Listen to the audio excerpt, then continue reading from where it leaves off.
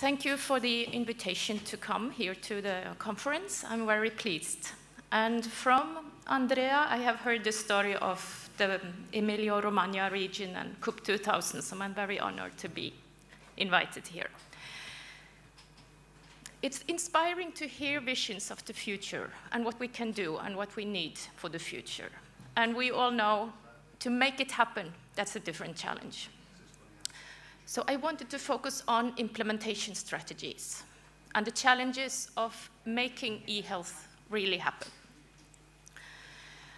And specifically the type of eHealth infrastructures that are the inter-organizational, large interoperable networks. So not the digitization of the clinics or hospitals or the work practice. That's a different challenge. But these large-scale networks, they come with some specific challenges. One needs to involve actors outside of one's own organization. So you cannot decide. You need to convince people to join. They have different interests. So you'll need to negotiate and find a pragmatic balance. There will be many, and that's a challenge to organize and coordinate action with many actors. And maybe most importantly, there is a dilemma which sociologists call collective action dilemmas. What is rational for me or for my organization does not match what is rational for the collective. If my organization invests in this project, someone else will get the benefits. So that kind of dilemmas are core to eHealth projects. And I think we should look at our strategies and ask how well do they address this challenge. There are top-down strategies, bottom-up, middle-out, a variety. Let's examine, can they deal with this challenge?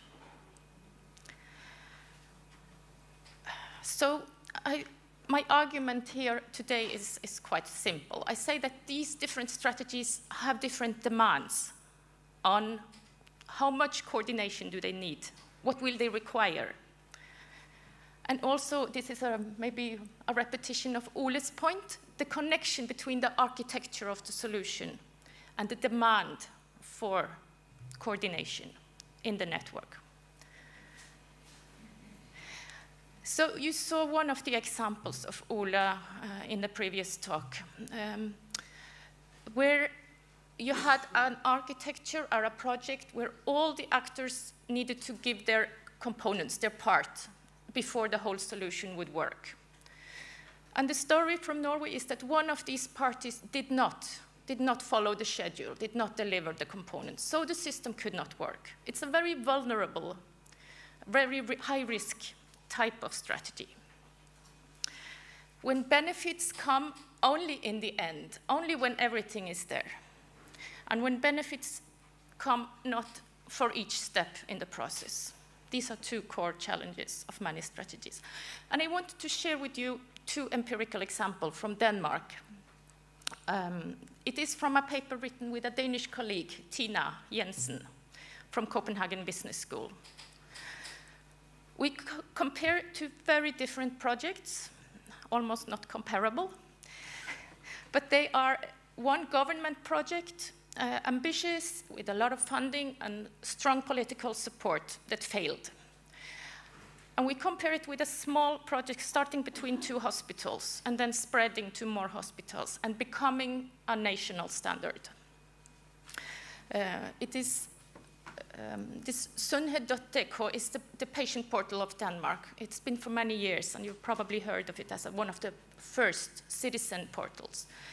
The one service there of the e-record comes from these small projects. And I think the success has to do with how they mobilized stakeholders. Denmark had early strategic incentives to create EPRs. And by the end of the 90s, they had a number of simple EPR systems in hospitals. But free text, not structured data, not interoperable. There were many things that they wanted to improve. So the government decided we need a second generation EPR. And as the government, we will define the national standard, the basic structure for EPR, an information model. It should be structured. It should support a problem or diagnosis-oriented record. It should give process support, not just this passive document repository. And it should enable cross-disciplinary collaboration. The structured data required that they translate a terminology. They choose to translate the SNOMED CT.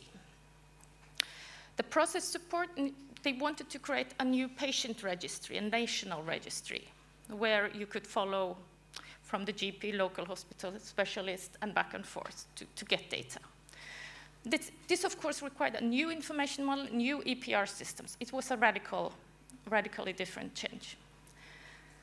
So the government employed clinicians and software engineers, and they had strong backing, and the national strategy says, this is the national standard.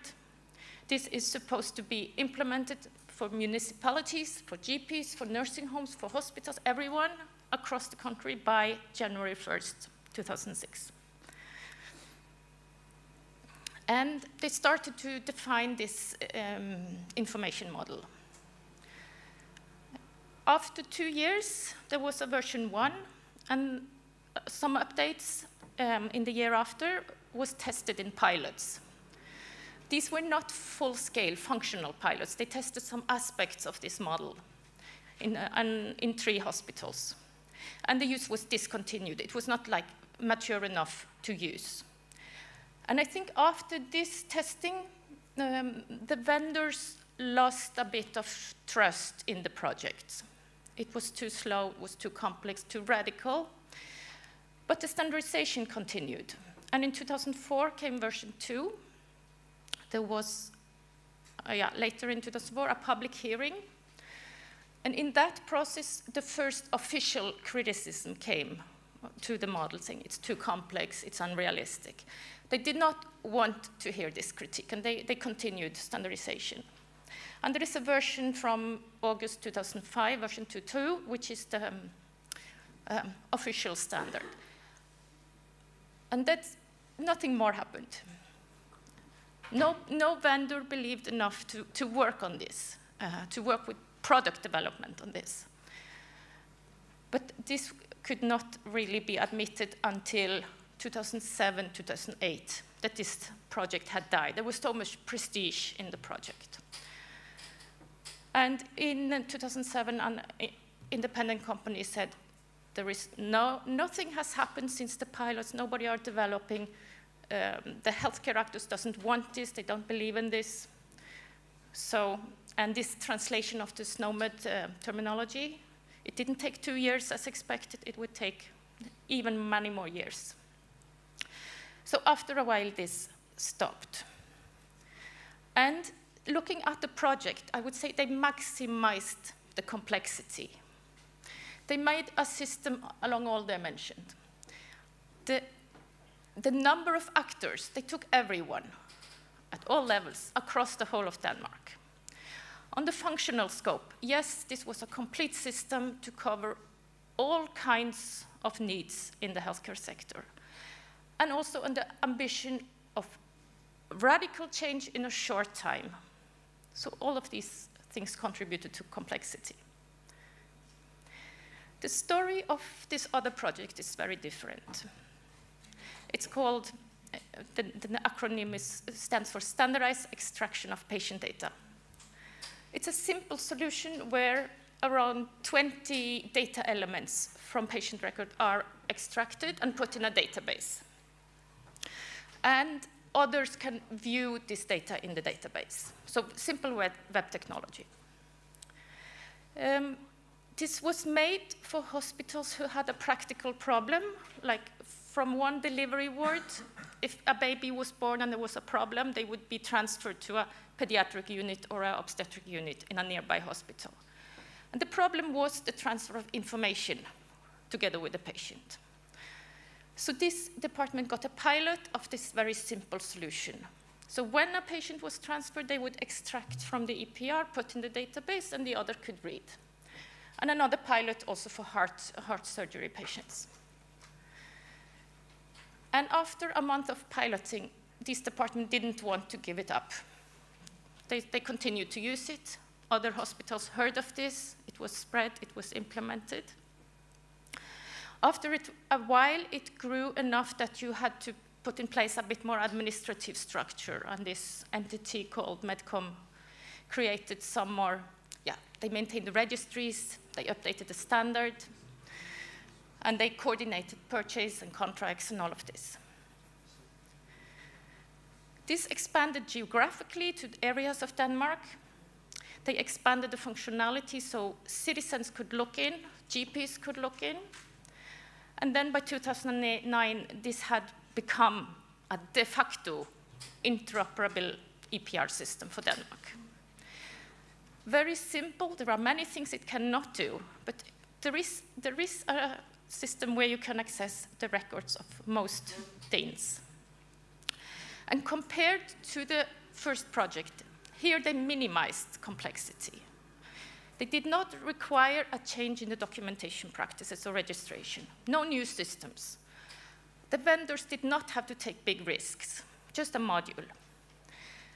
They did not need a structured terminology, and they didn't have any couplings. And I think the second part, they allowed a decoupled implementation is also an important component. You did not depend on many others before you could start using this. It was the first pilots were two hospitals collaborating, so not many actors. Generic functionality, and you had a problem that got a solution immediately. So little coordination was needed for this spreading and scaling. And if we look at what I claim to be the core challenge for eHealth, we have the academic tradition, the research stream that we come from is this infrastructure studies, information infrastructure studies. We have a number of kind of recommendations saying, think about cultivation, not construction. Think about a way of approaching problems that do not assume you have full control. Work with insecurity, depend on negotiation, allow for learning and adaptation. And bootstrapping, Ole also talked about bootstrapping. Exploit what you've got. Don't plan of something you haven't got yet. But I think also this about coordination. We should think about how strategies should deal with this. And in that paper, we talk about modularity as a way to think about this. A modular architecture allows for modular implementation. So if this core challenge relates to the organizing and coordinating of actors in the situation where there is the social, the collective action dilemmas, then modular architectures that allow modular implementation could be beneficial. They demand less coordination. They demand less organization of the stakeholders. They give direct usefulness, can be generic reusable solutions, and more simple implementation strategies. So if there are software engineers here, you for sure have heard of the principle of encapsulation. When you design a module, when you design a software, you put modules. And the modules should have high cohesion and low coupling. Within the module, most of the processing happens within the module, and minimal processing goes out of the module, so minimize the dependency. And I suggest we transport that into strategy thinking and think, what is the minimal unit of implementation?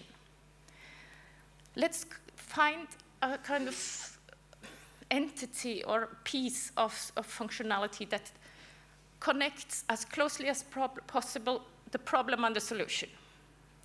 If you invest, you solve a problem, both in terms of for each actor, but also temporally.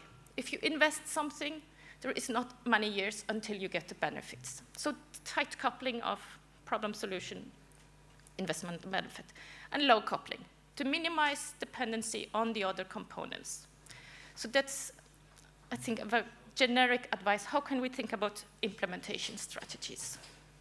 I think this is important if we want to see the eHealth potentialities realized. And of course, if you are powerful, if you have much resources, you can have more ambitious units of implementation. That's for sure. Thank you.